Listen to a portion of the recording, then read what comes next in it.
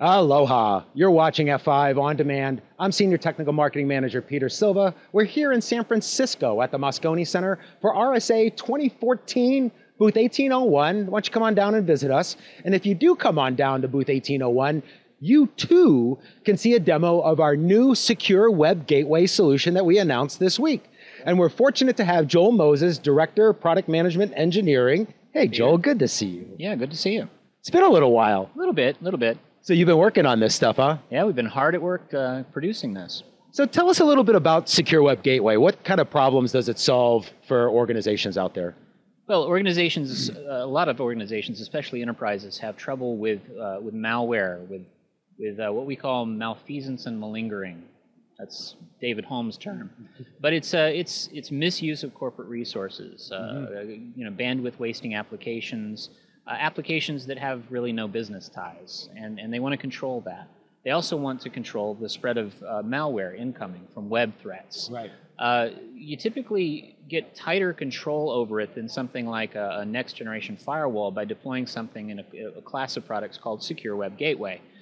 These can be proxies, or they can be transparent entities, but they're focused specifically on the task of web security, and so that's what we've got here today. And so really, in a lot of ways, kind of discouraging those to spend hours on end on social media sites. And if they just so happen to get to a site that might be acceptable, but could be delivering malware, like many sites do that we visit every day, to help them in that situation too. That's right. Now, the problem is even harder when you have a situation where the sites might actually be under encryption, right? So we have to have the capability of doing things like SSL interception, but we want to also maintain user privacy, and so we can exception things by the use of a category engine, and we're going to talk about that in a little bit here. But the benefit of us doing the SSL interception is that in hardware we're really good at SSL operations, and so we can take those interception operations and up-level that into hardware and handle a larger amount of traffic and handle it much more scalably. Got it.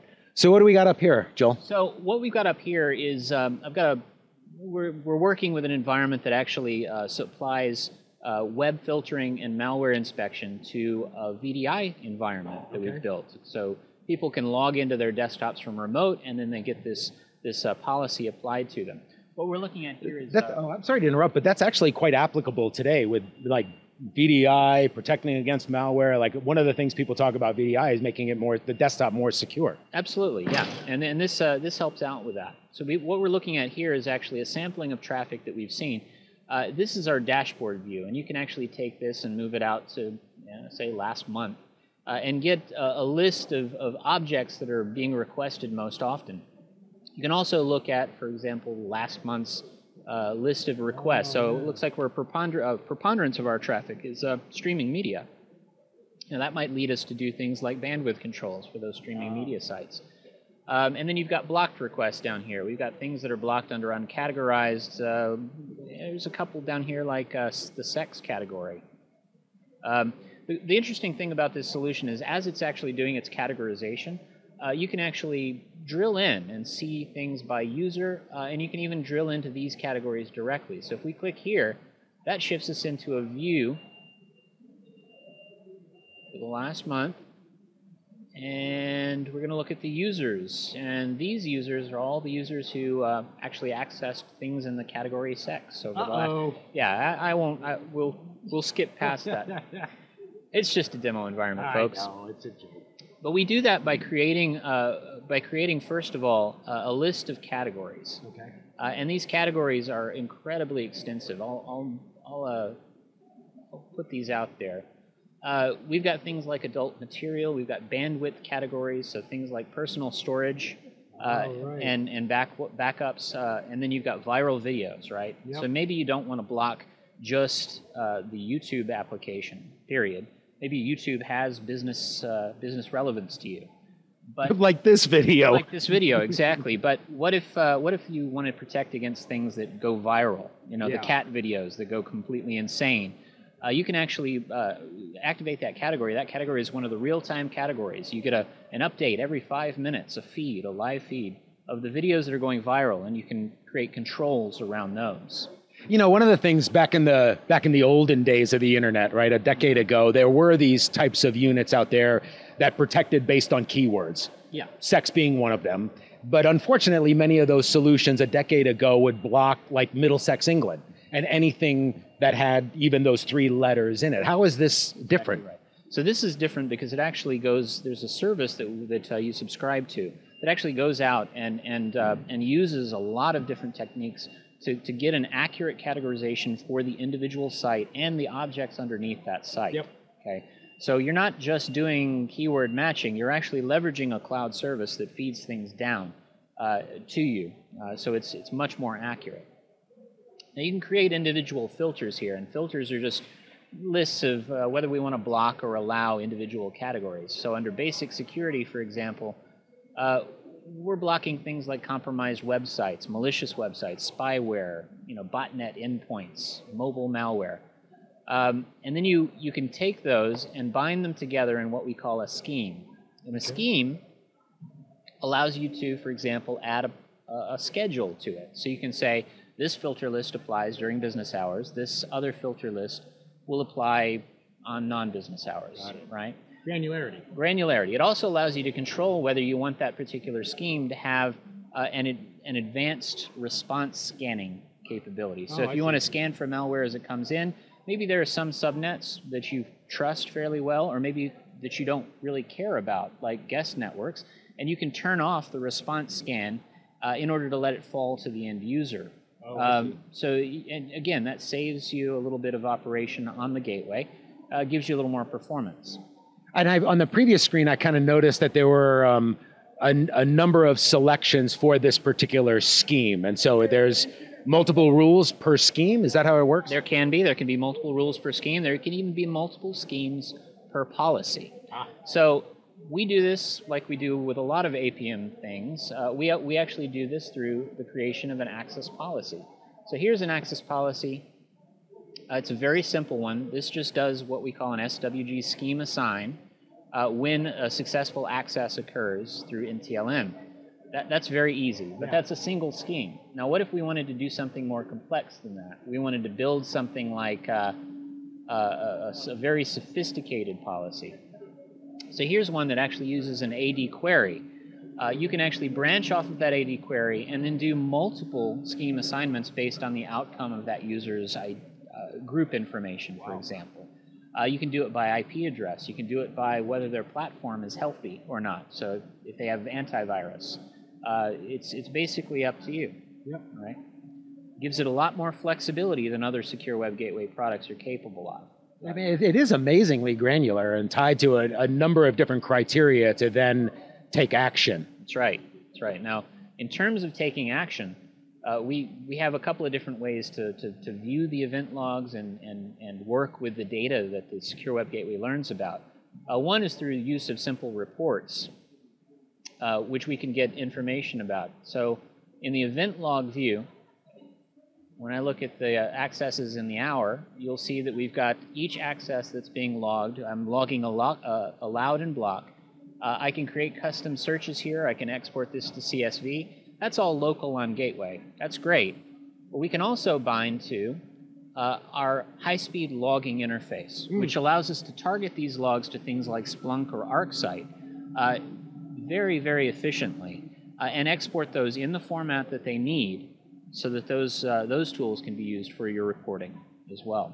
And when you talk about actions to be taken, what are some? I mean, obviously blocked is obviously one of the actions. What does the user see? Do they get a message saying no, bad boy? Let's take a look at that. So let me close this screen. So what I've got here is I've actually got a view. This is an APM view of various virtual desktop solutions. So we've got Zen Desktop here. We've got VMware View. We can do RDP. But let me go ahead and open my VMware View desktop. Okay. So this will take just a minute to launch. And while that's launching, I think one of the things that is also key for our audience to know is you keep mentioning APM. This is available on the Big IP Access Policy Manager. That's absolutely right. SWG is actually a subscription service. So you activate the subscription service, and it's additive to an APM instance. So we're going to go ahead and let this VMware instance fire up. what we're going to be doing, what we're going to be simulating here is an automatic login to a proxy that we've created for this this secure web gateway. Okay. And then we're going to exercise that a little bit. We're going to go to some secure websites. We're going to go to some blocked websites, and we're going to see what happens to it. So here we are. Nice fill, by the way. Thank you. All right, so we're accessing the internet here. That's great. I'm going to go over here and I'm going to look at the sessions that have been established, and you'll notice that we've got, hey, there's my session right there. It was automatically created based on the fact that you went to the internet, to the web. TLM, and you can see that I authenticated and what workstation I authenticated from, and then it's tied a scheme to me, right? I see that. Exactly. So we're going to exercise that scheme a little bit. I happen to know that because Facebook is a time waster, right? That should probably be blocked. Oh, look at that. There we are. We've got a block page. It's been assigned as part of my session.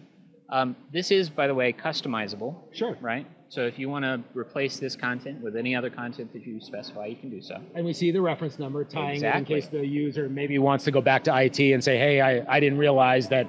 And then also the category, it looks like what category that particular site was in based on the scheme. That's exactly right. So if you go back to manage sessions here, you'll notice this session ID and the session ID here, they absolutely match, right? So you've got the ability to go back and recover all this data and correlate. Let's go ahead and do something like let's go to HTTPS. How about American Airlines? That's a good test. So it's going to go to a secure site here, and the site's going to load.